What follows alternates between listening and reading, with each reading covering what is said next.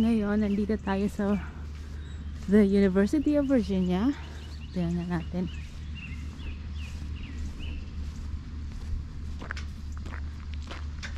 So para sa akin, hindi naman siya mukhang universidad. It's a Blandy Experimental Farm. Ito siya. Welcome to Virginia Arboretum. Tama ba?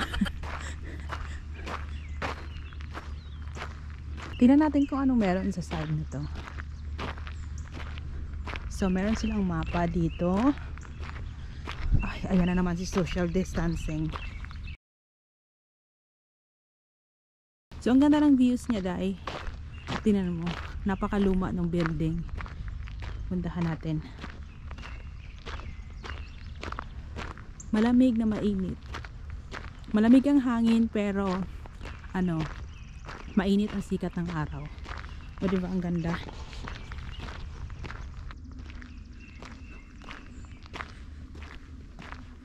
So, tingnan natin yung sign. Oh, wow. Like an old horse farm. 1868. Slaves' quarters. Ooh.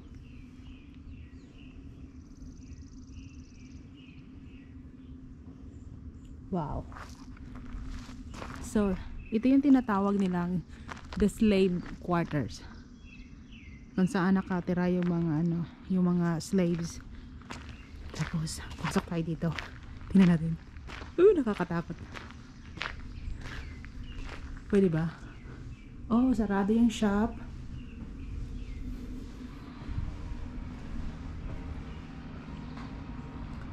So ngayon, ito na siya. Naging Blandy Experimental Farm, National Register of Historic Places.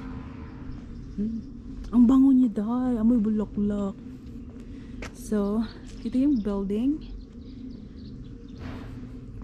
Wow. Ito yung building.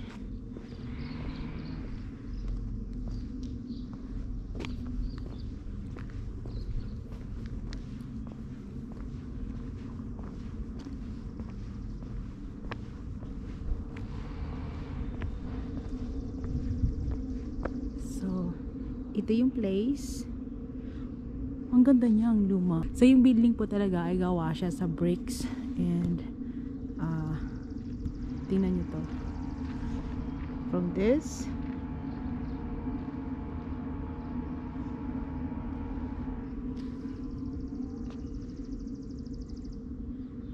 it's like a big mansion. Tapos puntahan natin si Dodong.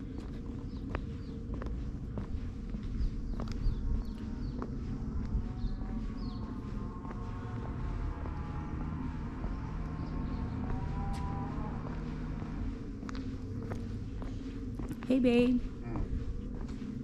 Very nice. Very nice. It's all brick. Oh, this goes to the These are library. slaves' quarters. They're very nice. Oh, yeah. Quarters. You know, you got multi room apartments. Kind of cool stuff. Volunteer opportunity. So, I'm just gonna show you on this part. Kasi mukhang maganda. Nasa ilalim tayo ng mga puno-puno. Ah, diba? Parang winter sonata dahil. May tao doon na nagtatanim. Ang cute.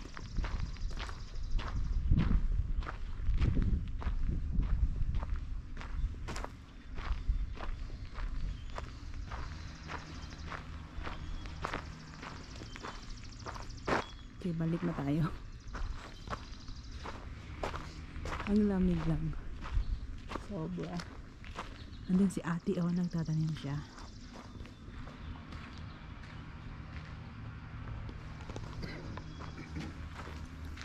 Ready to go?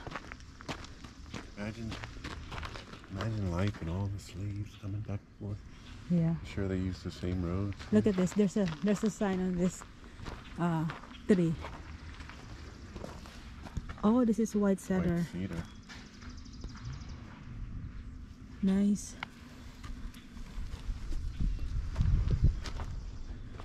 Oh, they got pollination garden.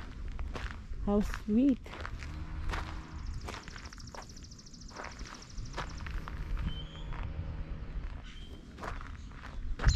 I think that's a house right there, babe.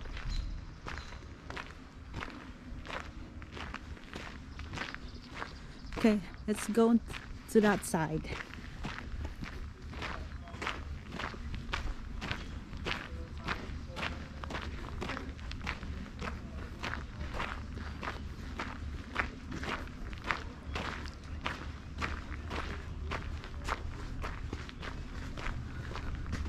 Oh, nice white flower.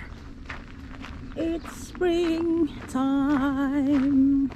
I wish this one is dogwood or cherry blossom.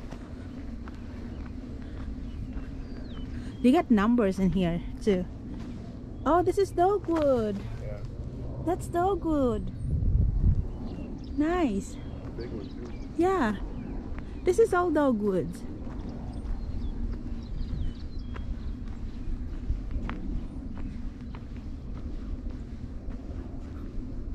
Oh wow, you know, this is a big piece of land.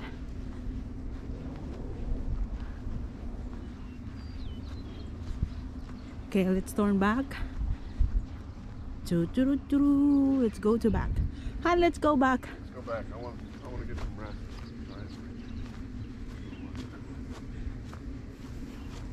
This is not where you go back. We can walk around this way. Okay. Around this edge. Look at these stairs. Oh, this is the like the arboretum. No, the amphitheater. Look. Oh. Really? Yeah. No. That's the amphitheater. You can bring your own chair in here. And there, that's the stage. Wow. Oh yeah. He bought that place in 1904. He died in 1926. Whew. Look, he was living large, wasn't he? Yep. So beautiful. 900, what did it say, 900?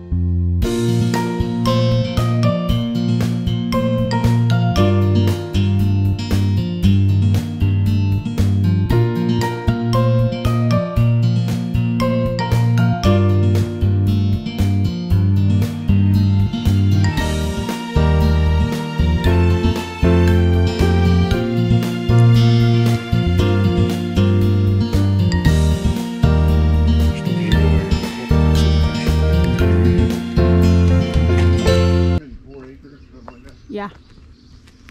904 acres of land. So you say an acre is roughly, let's say, a football field. You got 900 football fields. 900 football field? That's a lot.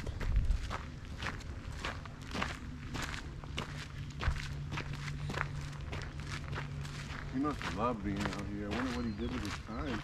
Probably horses, right? Yeah. Riding your horse. I smell horse. Because back then you don't have a motorcycle.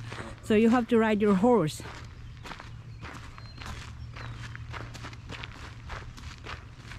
I'm gonna collect this. Can I collect this? The pine cone? It's on the ground. Yeah. This is good for decoration. Oh my god. You have to pay this at Walmart for how much? Huh? Why 2 if I can get more? Yeah, to pay this at Walmart for $5. Oh my god, let me carry this.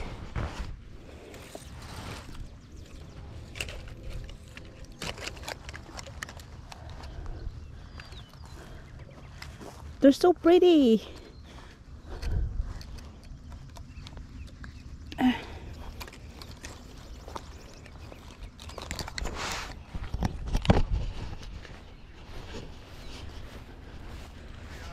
Ha! Hurry up imong lagay. Naglisod ganita oh. Suko na sa dog.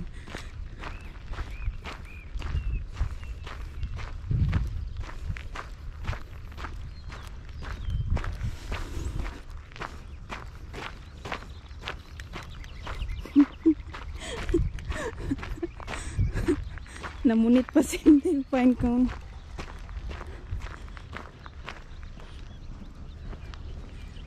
Tarag biyaan ako, kaguang yun.